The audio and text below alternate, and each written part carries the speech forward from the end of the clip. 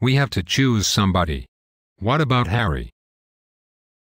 I don't know about Harry, I haven't seen his balls yet. I hope you don't mean that literally. In a way, yes. I mean, if we appoint him to that office and he gets out of hand, we need a way to hold him by the balls. So does he get blowjobs? That's the question. With that, we can hang his ass anytime we want, but so far, I haven't caught him getting a blowjob, so I don't know about Harry. Yes. I guess we all get blowjobs. Confidentially, I nailed the vice president getting a blowjob, so nobody touches me. I nailed the Speaker of the House, I'm telling you in strict confidence, of course. Got a blowjob from some mail cart pusher, right there in the hallway, as I walked by, slowly. So back to choosing somebody. Who have we caught getting a blowjob? How about Jack?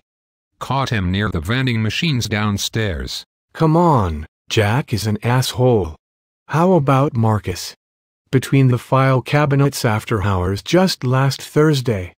Big dick on that guy. Come on, Marcus voted for that pension bill, geez. How about Ernest? Had a girl under his desk, and I think she is still there, like that's her job. I like a man who stays at his desk, getting the work done. Yes, that's good, let's go with Ernest. A girl under his desk, you say? One time, a guy had this, almost midget, a real little girl, stashed in his locker and he was standing in front of his locker getting a blowjob. That's a good one. Reminds me of the guy who had one locked in the back of his car in the underground garage.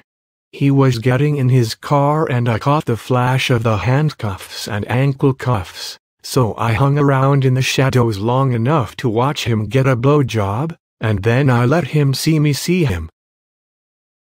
Oh, well, you heard about the guy who put on an overweight suit and stashed a little girl underneath it. He stopped walking, leaned against the wall, to come, and I stood there watching it all. No, I made that one up.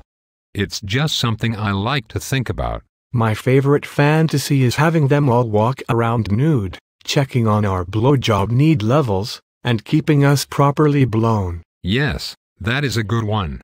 Okay, so it's Ernest, right? Let's go eat. I know this cute waitress.